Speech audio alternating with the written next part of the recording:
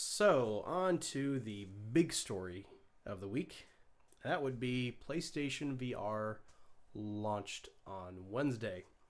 Um, and the reviews are either fairly glowing. Some people are saying that Sony has won the virtual reality wars already. Some people are a little bit less enthusiastic. They are saying basically the gist that I'm getting from it is, well, it works. It's not the best headset out there. It's not as bad apparently as when they did when they had the Resident Evil 7 VR experience for E3 and then later the later GDC. A lot of people said that it looked rough running on current, the standard PlayStation 4 model. But from what I have seen of the coverage, it doesn't look all that bad when compared to the same titles that run on the Oculus. It does run at a lower resolution, but it's still running at basically 1080p. So, and 60 frames per second, by the way, with very little. I don't know. I've heard two different accounts. I've heard one account said that yes, most of the games have frame rate drops, whereas others don't. So that I don't know which story to believe because I don't have one and I'm not going to get one. So don't blame you. Well, the other thing is the Oculus is $600 just for the headset, but they just announced controllers that will cost $200 for controllers for the Oculus Rift. Yes.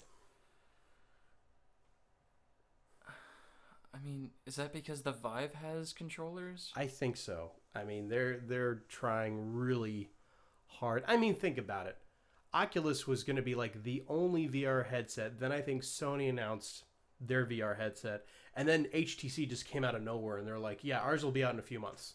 Yeah. And I think they actually beat Oculus Rift to market. Even I want to say Vive was the first that actually came out. I could be wrong on that, but I know that that's the Vive is $800, but it comes with controllers. Yeah. So that's basically making it evenly priced with the Vive. The PlayStation VR, it will require the PlayStation camera, which I want to say is $60 on its own. Not all games require this, but some games require two, not just one, but two PlayStation Move controllers. I have no idea how much those are nowadays. But you can basically, the headset by itself is $400. If you get the bundle pack which includes the headset, camera, and two Move controllers, it's $500. So that's not a bad value if you don't have any of those pieces of equipment. But if you do have two Move controllers, you can just spring for the new camera and headset and save some cash. So mixed reviews, I guess, is what we would call it. I honestly see this as I'm still saying it's a trend. It's like 3D gaming when 3D TVs were coming out and Xbox 360 and PlayStation 3 were shoehorned into support 3D, and it didn't work very well. I know with the PlayStation 3, it basically locked games to run at 720p 30 frames per second, even if they could do more not on a 3D setting. And it's just that the whole desire to get something running on hardware which wasn't originally, and then it turned out to be a trend anyway. Except this is a very pricey trend. I've seen some other articles floating around too that have basically said that VR game development is kind of at a standstill right now. It's coasting on the novelty of it still, even though the novelty is starting to wear off. But that's basically right now it's starting to get a little bit stale because you can't really do a whole lot of the major experiences because number one, it's not really fun to play for extended periods of time. Like an hour is like the cap for a lot of people. And I don't see it really justifying such, because $500, $400, no matter how you slice it, that's still a lot of money for something that Sony may not, is probably not going to support once the trend comes to an end. And that's also just for an accessory. You could take that and go buy an entirely new console. There is that too. Yeah, it's very pricey. Very, very pricey. And Sony has said that the PlayStation 4 Pro will be able to smooth out a lot of it, fix the frame rate drop issues, but that's an additional $400. That being said, you still need a more expensive PC to play the Oculus Rift and Vive. So it's basically the cheapest of three expensive options.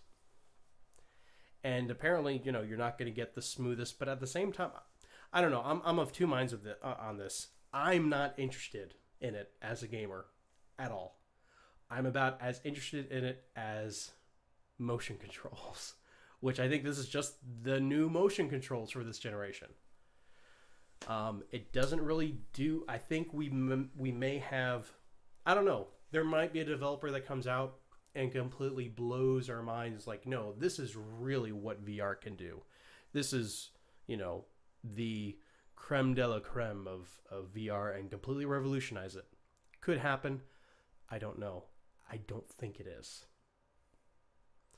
And this being a trend, and with Sony's track record of supporting peripherals, PlayStation Move came out 6 years ago.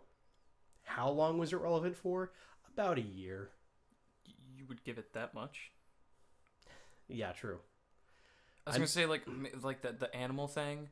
I was like, I heard like a few people get excited about that, and I think the majority of them were girls because cute animals, you can pet them. I'm like, all right, can do the same thing on a DS with Nintendogs. Yeah. And also, yeah, that's another thing. It's like the Wii did better with motion controls than the Move.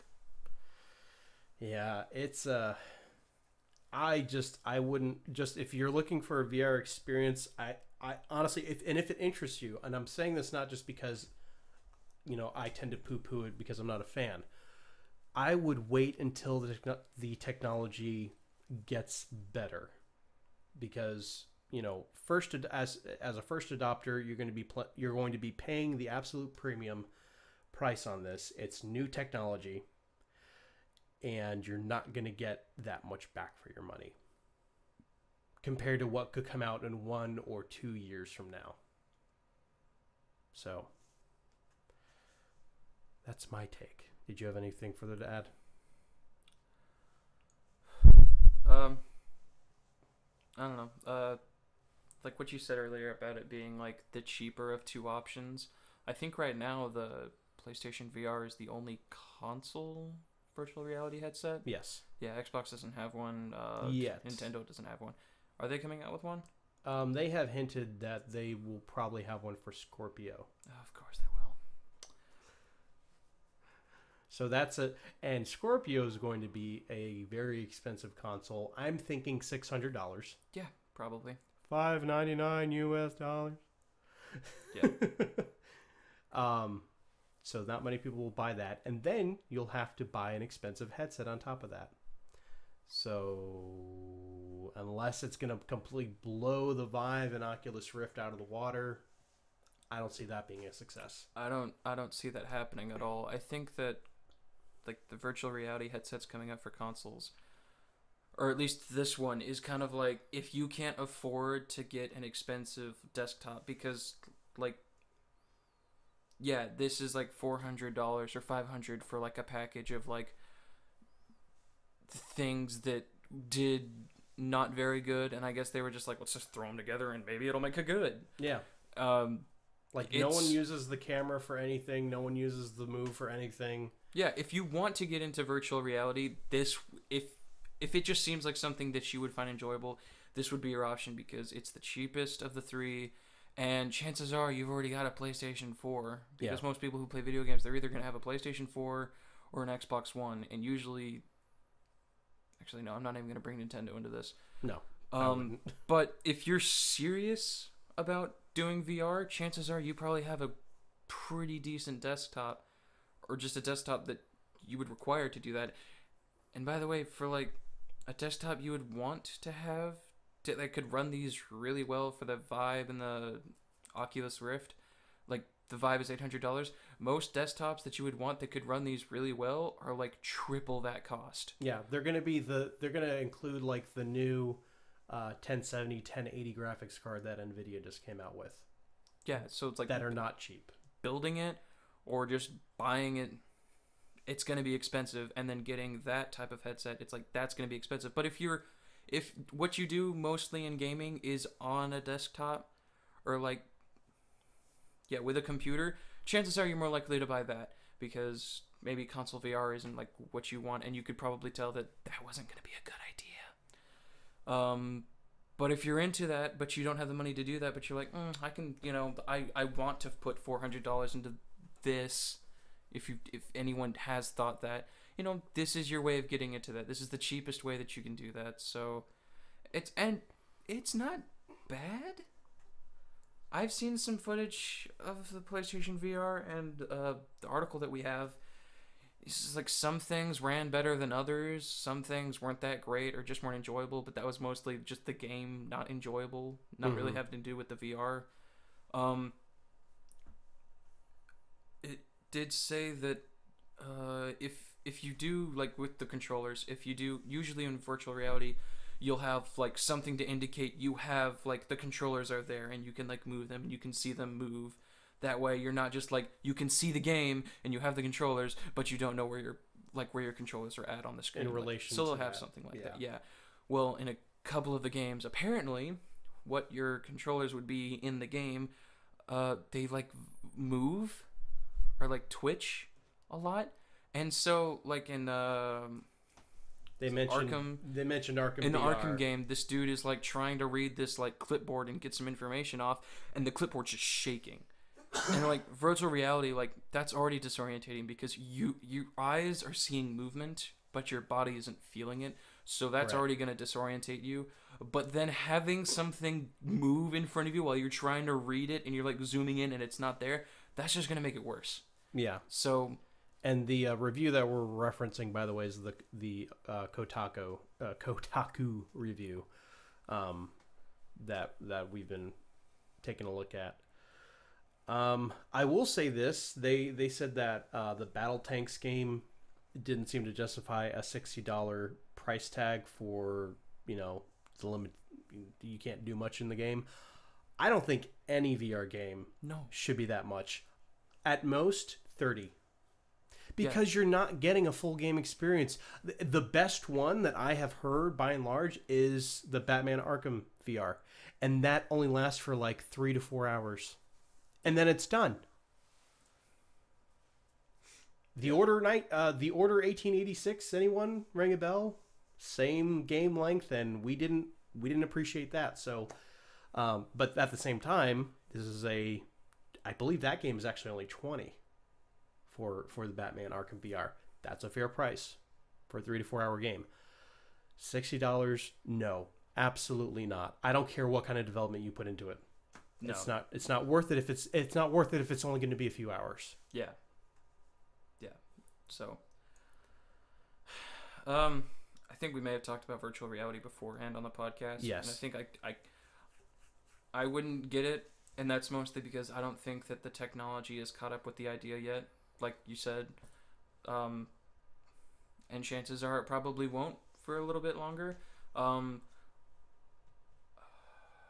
Not to like say anything against the Vive or the Oculus Rift, because apparently a lot of people have liked those games, and I've enjoyed watching people play those games. It looks enjoyable. I just don't have the money to go out and buy it, so might as well see how well it plays. And for those two, it runs pretty well. For consoles, I guess right now. The PSVR It seems it's adequate. okay. It seems adequate. It's okay for where it's at. For consoles, I'm sure people will take what they can get. So Yeah. not bad, not great. You're not gonna get your money's worth. I would not price this at $400 or $500.